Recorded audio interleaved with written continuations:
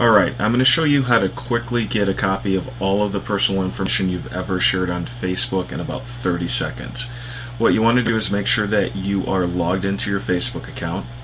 Head on over to the account drop box. Click on account settings. Scroll down and you should see download your information. Click on learn more. You'll need to enter your Facebook password. And apparently I don't know what my Facebook password is.